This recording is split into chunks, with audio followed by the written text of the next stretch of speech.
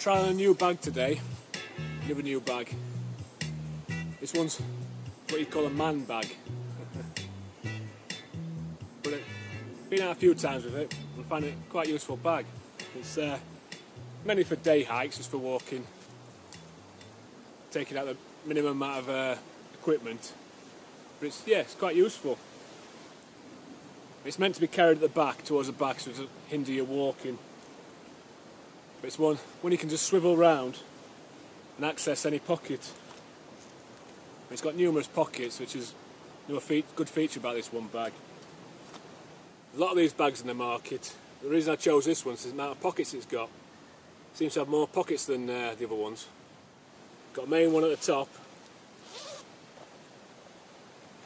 The ideal for keeping your knife and your saw in there. It's a nice long thin pocket. Also keep my compass in there. Got two pockets on the side. One for my book knife. The other one for my Leatherman. Open it up. Got two front pockets. Nice size front pockets. Only got a pan holder in there. Then you got your main pocket, which is accessed by a zip. In there you've got your usual things for a day hike. Sit mat, tarp, some food, hammock chair, a couple of pans, fire lighting kit, and water and a cup. But inside it's got pockets as well. It's got two pockets on this side, paracord, lids for the pans, mobile phone, and another zip pocket on this side just for I'll keep my tea and drinks, soup and spoons in there. Just got another pocket at the back, zip pocket, just a small pocket just for keeping bits and bobs in. I've utilised the handle as well. It's got all bags have little extensions, something you can tighten it up, but notice if you can make a loop in there, put your raincoat in, put it back in, just tighten it up. So you can carry your coat outside of your bag, takes up less room, but then it's not going to fall out then, is it? The quality's not too bad. I mean, you're only £25 from Amazon. The zips seem pretty good quality, leather on there, Velcro fasteners, magnetic, little clips, seem reasonably strong. Yeah, but I mean, the make of the bag's not important, it's the style of bags. Just easily accessible, just lightweight.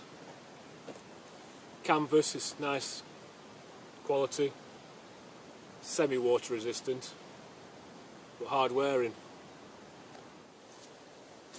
Yeah, it's nice to come out with just minimum amount of kit. Just got my bag, my camera, and a monopod, which is quite useful in itself. Keeps your camera steady. And it's nice to have it's a walking pole. Keep you upright when you're walking through the woods. Might have brambles or tripping over. Yeah, it's nice to have this.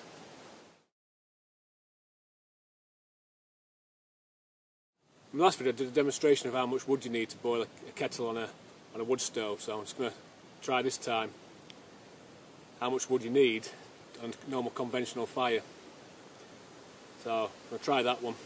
I won't show you me cutting it all up. I'll just show you the results. But again, it's not much amount of wood. The only thing I've done different this time is made the pieces a bit longer and a bit thinner to create a bit of height on the fire. But again, the same amount of wood. It's not a lot really.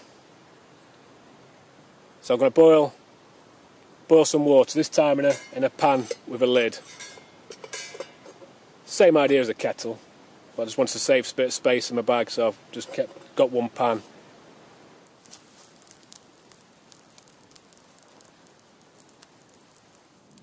heat's rising, but it's not as good as a stove. It's getting there. All I've done is put 4 wooden pegs on each side of the grill, just to lift the pan directly over the heat. The lid's helping to keep the heat in.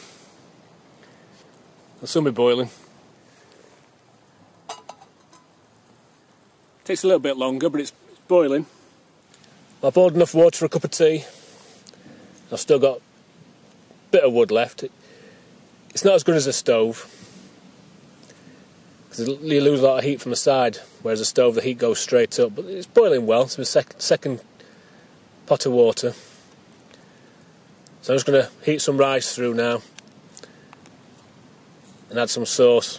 What I have found is the Sharwood sauces have started selling there. It's a smaller size, perfect size for one pot of rice, that. So I'm going to heat my Tilda rice up and add some Sharwood sauce. Ideal snack.